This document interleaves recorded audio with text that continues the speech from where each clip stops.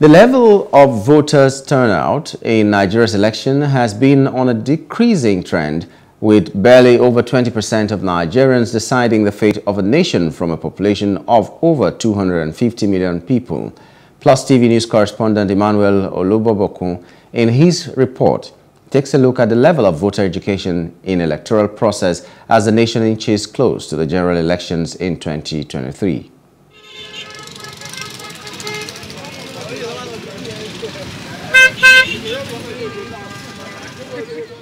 In our democratic dispensation, power lies with the people. Sadly, the reality of this power is yet to be tapped fully. According to statistics from the Independent National Electoral Commission, INEC, only about 35% of the over 70 million registered voters in Nigeria in the 2011 general elections participated in the voting process. This implies that over 65% of registered voters did not vote, thereby trivializing their civic rights.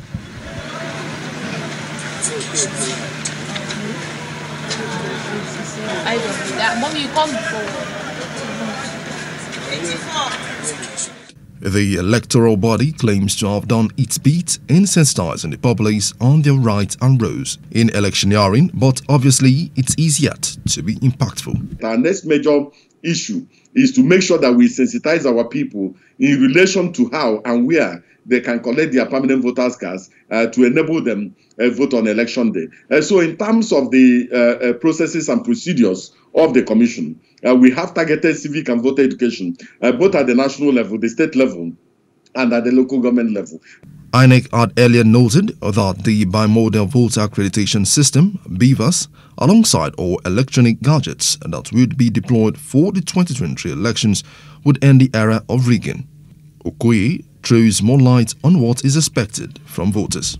We introduced the INEC voter enrollment device for purposes of voter registration.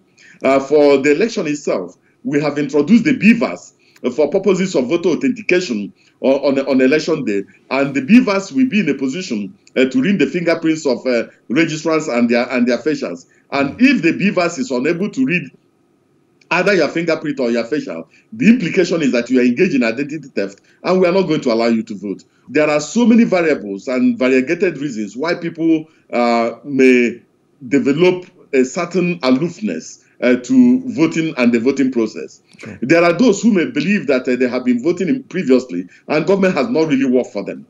There are those who may believe that the atmosphere on election day may not be conducive for their exercise of their democratic and civic rights. There are also those who may believe that if they vote, their votes will not count. Our desire and our wish is that all those who registered during the continuous voters registration exercise and all those who registered prior to the 2019 general election should turn up on election day and exercise their democratic mandate.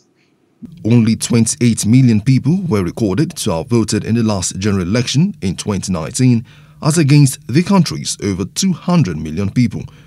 But with the recent massive turnout of citizens registering for their permanent voters card, the polls in 2023 may be a game changer. Our main focus at this moment is to make sure that those who registered during the continuous voters registration exercise turn up to come and collect their permanent voters cards.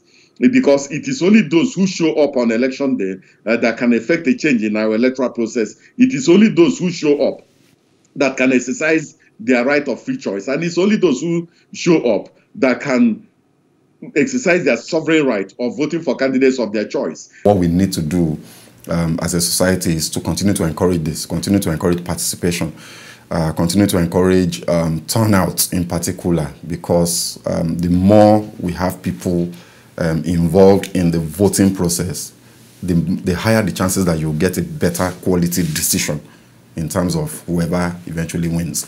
So it pays all of us if we have a 60% voter turnout than if we had 33%. So having 33% decide for 200 million people, you know, or let's say having the last election was decided by 28 million people. On behalf of 200 million, you know, that's very, very poor. The Center for Democracy and Development is one of many civil society organizations that has criticized the widespread vote buying and low voter turnout during elections. There are, however, high hopes that with enough and clear voter education, power will no doubt return to the people at the polling booths. Manuel Olububokun, Plus TV News. Hello, hope you enjoyed the news. Please do subscribe to our YouTube channel and don't forget to hit the notification button so you get notified about fresh news updates.